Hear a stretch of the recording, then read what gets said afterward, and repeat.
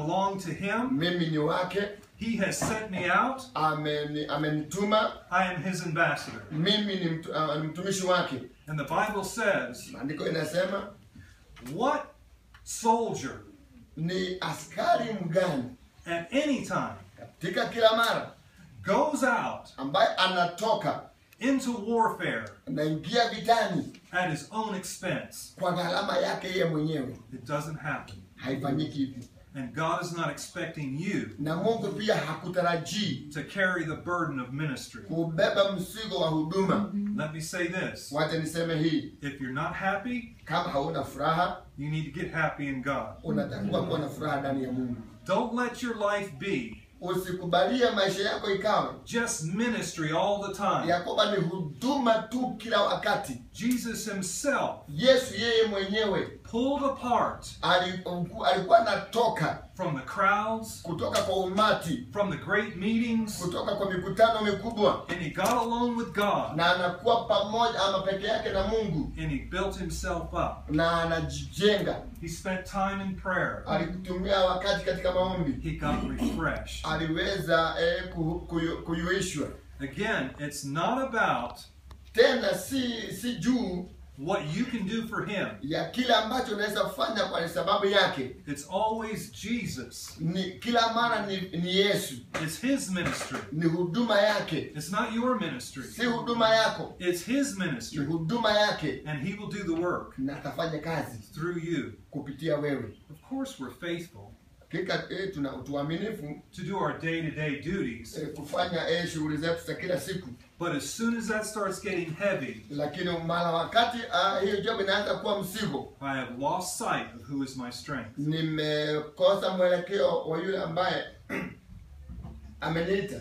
When I get up, Napoinuka even today, hata leo, I said, Lord, nimwambia Bwana, thank you for the strength asante kwa nguvu to do the things that I must do. kutenda ile ambayo natakiwa kutenda. Thank you for the anointing of God Asante kwa upako wa Mungu and the direction of the Spirit of na God mwelekeo wa Roho wa Bwana to help me. kunisaidia. Without you, Bila wewe I can do nothing. siwezi lolote. Jesus himself said, Yesu mwenyewe alisema it was the Father in him. ni Baba ndani yake He did the works. aliyefanya kazi.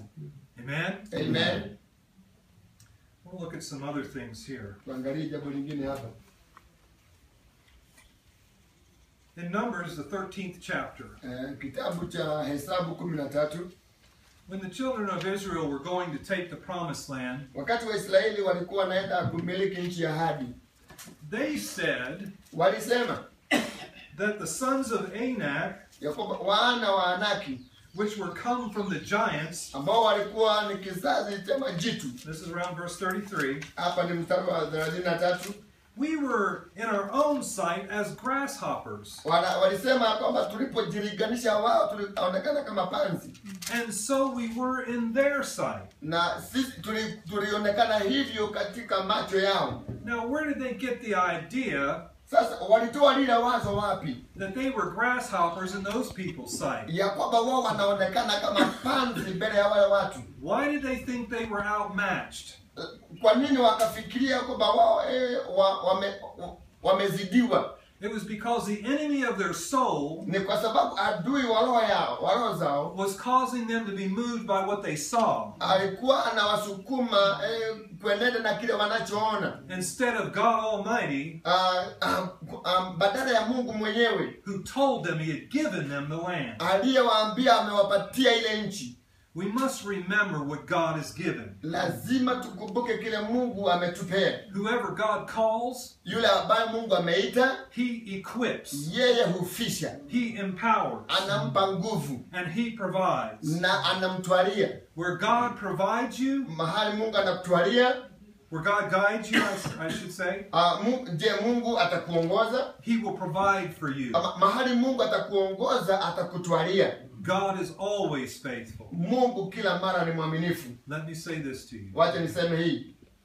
Payday doesn't always come Ama siku ya mshahara kila mara haikuji. on every Friday. Kila Ijumaa. But God is always faithful Lakini Mungu kila mara ni mwaminifu to reward kulipia ndio your faithfulness. uaminifu wako.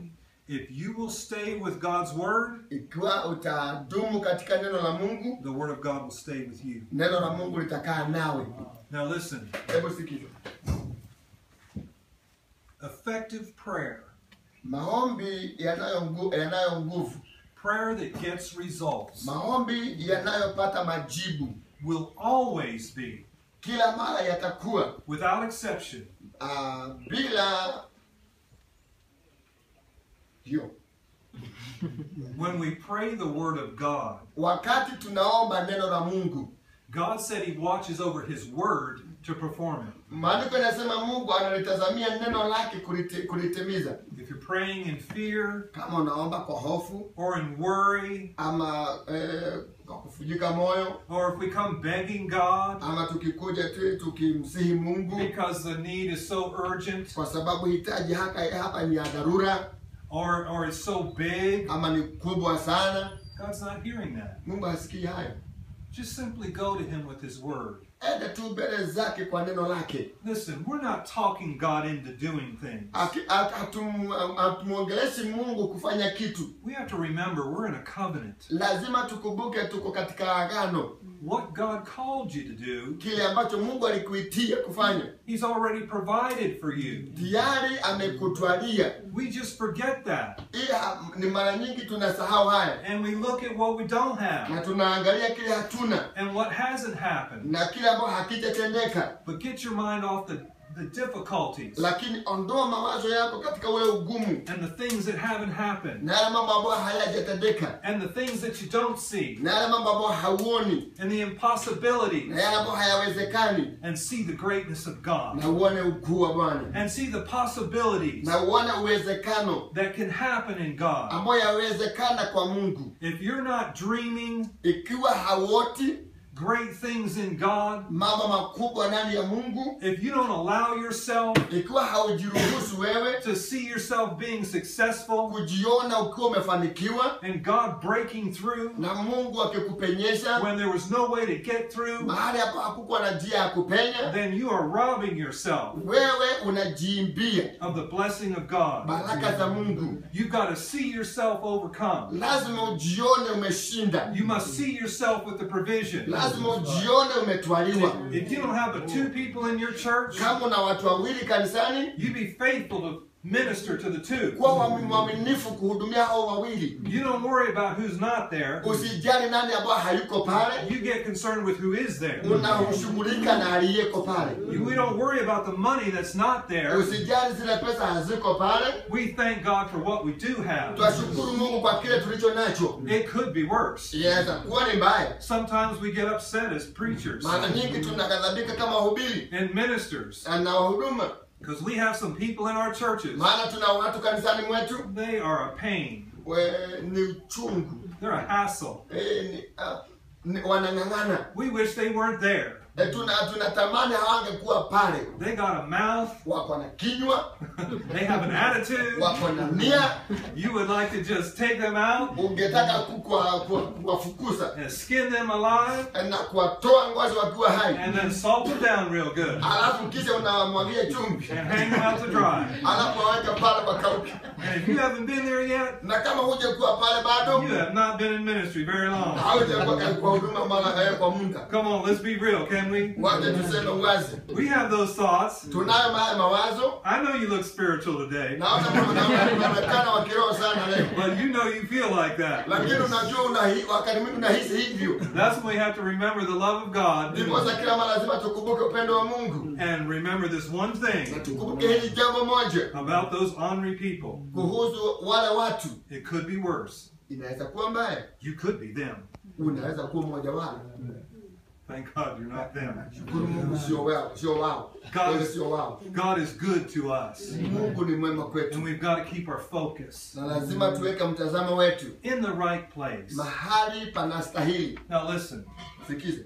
I've lost my focus before. Yeye ashapoteza mtazamo wake hapo mbeleni. Maybe more times than I want to say.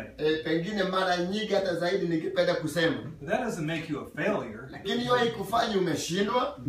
A failure is someone Aliyeshindwa ni mtu that after they've fallen down, maana ya kuanguka they refuse to get up. wanakataa kuinuka.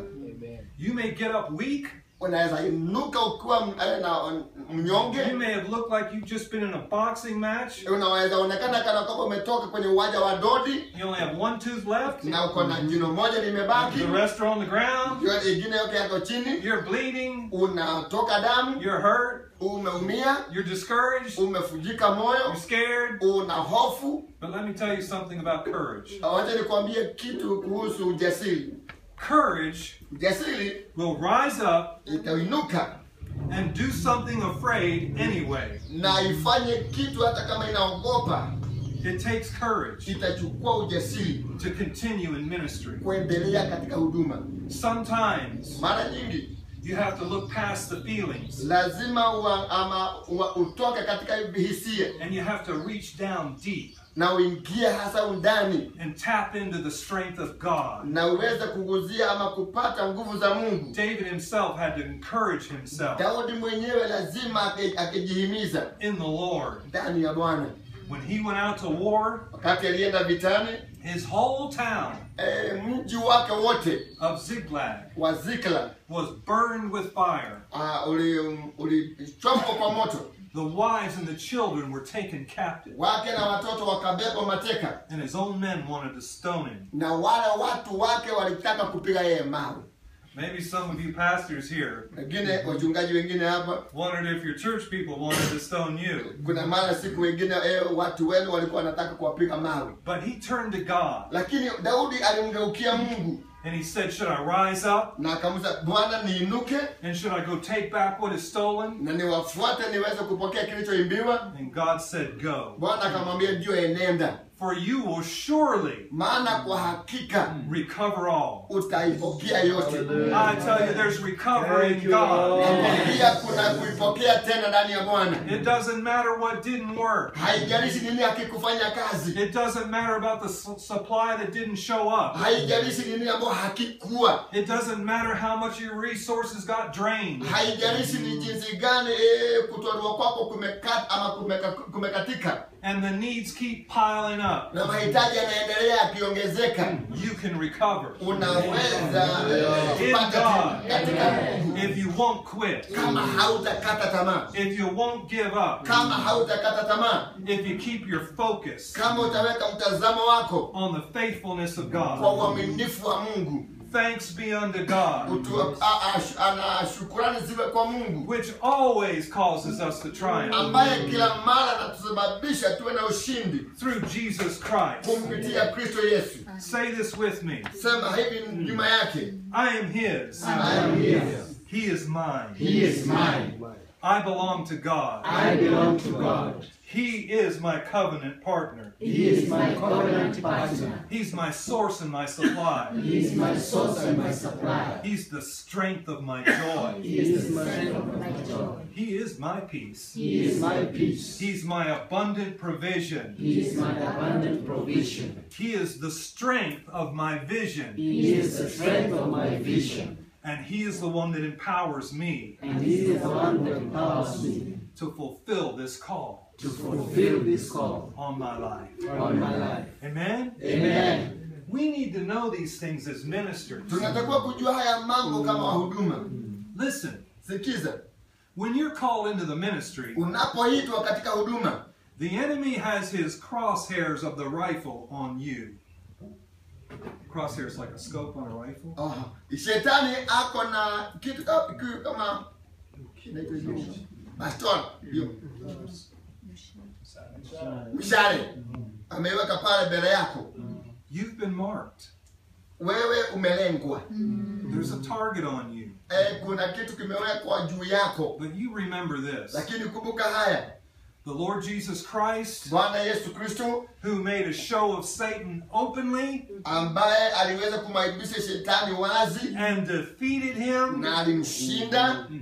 in front of all those demons na mbele ya zile mapepo zote is the same one ni yeye yule who lives in you. ambaye anadumu ndani yako, And it's that greater one in you. na yule mkuu aliye ndani yako, And the word of God that you know, na neno la Mungu unalolijua that you're going to speak out of your mouth ambalo utaliongea kwa kinywa chako in the name of Jesus, katika jina la Yesu, that makes the devils tremble ambao linafanya shetani kutetemeka when you come. unapokuja. No, the devil's not afraid of you. Si ya kwamba shetani anakuogopa, It's the Jesus in you. ni Yesu aliye ndani yako. It's you walking in your authority Ni wewe ukienenda na mamlaka yako as a child of God, kama mwana wa Mungu, walking in the name of Jesus, ukitembea katika jina la Yesu, taking your right ukichukua haki yako and using that powerful name. na ukilitumia lile nguvu, jina la nguvu. That's what makes devils tremble. Hili ndio linafanya shetani kutetemeka. And that's why the thoughts of doubt Na hapa ndio mawazo ya shaka and discouragement, na kuvunjika moyo they'll come to attack your mind. itakuja kushambulia mawazo yako, And they'll say, you ought to just quit. na inakwambia tu wewe ni heri uachilie. It's just not worth it. Haistahili hii. When I was in Oklahoma, Alipokuwa pale Oklahoma, the Lord spoke to me in a time of prayer. Bwana alimnenea wakati wa maombi, And he said there was people here na akasema kuna watu hapa that would be in this meeting. ambao watakuwa kwenye huu mkutano. You've been discouraged. Umevunjika moyo. Now listen, Hebu sikiza. whatever is said here, Lolote ambalo limesemwa hapa as far as ministry to each one of you, kuhusu huduma ya kila mmoja wetu, it stays right here. inakaa hapa. If you've been discouraged, Kama ushafujika moyo, we don't take this to the town. hatupeleki hii kwa mji. Amen? Amen. Ministers have to have a place Wahuduma wanafaa kuwa na mahali where they can receive from God too. mahali ambao wanaweza kupokea kutoka kwa Mungu Where, pia. where they don't have to be embarrassed Mahali ambao hawatakuwa na aibika or ashamed ama kuwa na haya if they felt like quitting the ministry. wakuwa na hizi kutoka huduma. Now I'm going to tell you this on myself. Nataka niwaambie hii kuhusu mimi mwenyewe. I've been in ministry since 1985. Amekuwa katika huduma katika tangia huo mwaka, And there's been many times na kumekuwa na wakati mwingi where I felt like quitting. ambao amehisi kuachilia, I just didn't let my body get involved with it. lakini si kuachilia mwili wangu uingie katika hiyo. I may have felt discouraged, Pengine shakuwa nimevunjika moyo thought I had reasons to give up, na nilikuwa na visababu yote ya kuachilia, felt like nobody was with me. na hizi kana kwamba hakuna mtu aliye pamoja nami, And then this old gospel song would come up. na hii wimbo wa zamani injili na mjia, None go with me, hata hakana kwamba hakuna atakayeenda nami, I will still follow. nitamfuata tu.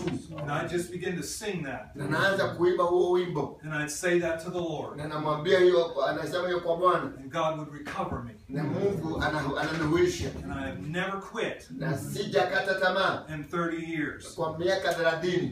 God told me Mungu aliniambia that some of you were very discouraged. ya kwamba wengi wetu tumevunjika moyo But sana, I want to pray for you today. lakini nitaka nikuombee mchana wa And leo. God is going to do something very supernatural in you. Na Mungu atafanya jambo hasa sana la kiungu katika maisha yako. I know there's some hurt in some of you. Najua kuna kuumia kwa baadhi ya wengine wetu. Sometimes ministry Mara nyingi huduma can have a way inaweza kuwa na njia as just chewing you up ambayo inakukula tu and spitting you out. na inakutupa. Anybody know what I'm talking about? Mtu ambaye anajua nasema nini? Sometimes Mara nyingi some of the meanest people, wale watu ambao ni wakatili sana they can be Christians. wanaweza kuwa Wakristo. Some of the people that you've reached to help the most Wale watu ambao umefikia kuwasaidia might talk about you behind your back. waweza ongea kinyume yako, But we're called. lakini tumeitwa, And when they come in trouble, na wanapokuja katika shina, if we're men and women of God, kama sisi ni wake na waume wa Mungu, we're just going to come out and minister to them. tutatoka tu na tuwahudumie, Because that's who we are. maana hivyo ndivyo tulivyo, That's what we do. hivyo ndivyo tunavyofanya. But right now, Lakini sasa hivi some of you that are hurt, wengine wetu ambao tunaumia, the Spirit of God's going to get that hurt out of you. Roho wa Bwana anaenda kutoa hiyo kuumia ndani yetu. Some of you that are discouraged, Wengine wetu ambao tumevunjika moyo, your mind's in a fog. mawazo yetu imejawa vitu amalize. There's confusion. Kuna kuchanganyikiwa. God's going to remove it. Mungu ataondoa hiyo kuchanganyikiwa. He's going to set you free of it. Atakuweka huru kutoka kwa hiyo. He's going to do it right here. Ifanye sasa hivi. Right now. Sasa hivi. In this room. Hii chumba. And I know we got a bunch of chairs here. Najua tuko na viti mingi hapa. But if I have described you in any way, lakini kama tu maybe we'll step over this way and I'm going to pray for you. Pengine utakuja pande hii na nitakuombea. This is so strong on my heart. Hii iko nguvu sana katika roho yangu. Some of you have been through some other things. Wengi wetu wamepitia mambo mengine makubwa. And it's not my business. Si biashara yangu. But God said this to me. Lakini Mungu ananena hii kwangu. You need to be restored. Unahitajika kurejeshwa. The Bible says this in Isaiah. Maandiko yanasema kwenye kitabu cha Isaya. And I don't have the exact chapter and verse right at the moment. Hana hiyo na kifungu na mstari sasa hivi. I think it's somewhere in between the 50th and 60th chapter. Ni katikati ya hiyo. But he said, my people inasema watu wangu are broken down. Wamefujika. And they're hurt. Na wanaumia. And no one says restore. Na hakuna anayesema rejeshwa. God is not happy about that. Mungu hafurahii hiyo. When the people that need restoration, wakati watu wanaohitaji kurejeshwa, no one's coming with a message of restoration. Hakuna anayewajia na ujumbe wa kurejeshwa. But I'm telling you right now. Lakini nawaambia sasa hivi. God spoke to me Mungu alinenea more than a week ago zaidi ya juma moja that he wanted to bring restoration ya kwamba anataka kuleta urejesho into the lives of some ministers here. Katika maisha ya huduma mahali hapa.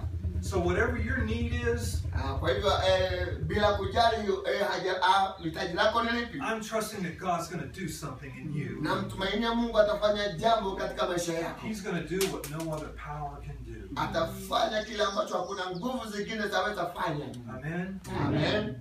Praise God. Now, amen. I'm just going to move over to this section of the room. Ataenda tu ng'ambo ile. And the first few things I spoke about, if you're dealing with discouragement, na yale mambo ya kwanza aligusia, ikiwa unasumbuka na ile kufujika moyo, disappointment, na ile kukata tamaa, even felt like you wanted to quit, na hata kuwaza kana kwamba utaachilia, like I have, kama vile ashakuwa, then I want to pray for you. Ningetaka nikuombee. I'm going over this way right now. Anaenda pande hii sasa hivi. I want you to come. Nataka ukuje. It doesn't matter who you are. Haijalishi wewe ni nani. Remember, what happens here, kumbuka lile ambalo linatendeka hapa, it stays here. Inabaki tu hapa. There's no shame here. Hakuna aibu hapa. No shame. Hakuna aibu hapa. In ministry, we feel like we have to put on an image. Katika huduma tunawaza kila mara